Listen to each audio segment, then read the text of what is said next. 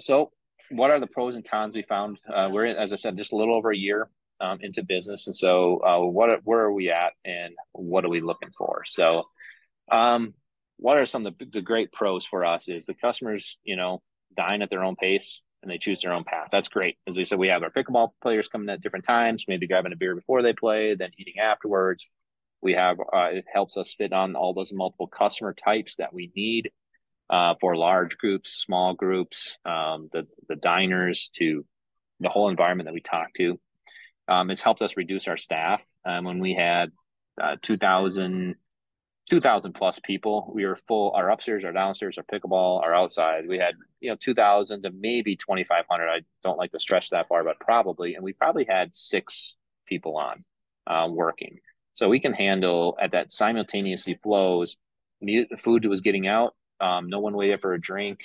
Each person's handling, 300 to 400 customers, so to speak, on their own with the staff that we need by having this environment where a big part of the process that's slowing things down is running drinks out, going, taking orders, doing all that. And now that they're doing part of that, our staff can really make sure more people are happy on a larger scale.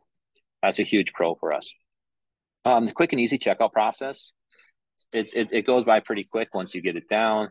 Checking in, checking out is simple. Like I said, probably a good 75% of our customers just drop their um, cards off on their way out, and we close out the tabs at the end of the night. Less printed menus, not necessarily no printed menus, but we don't have to print them as often because they're always updated on the menu on the app. It's very easy using the app to update for specials and happy hours and running different coupons and different things, and just not having to always print off new stuff. So those are probably some of the biggest pros to this environment. Number one, then probably the third one being the reduced staff is probably one of the keys.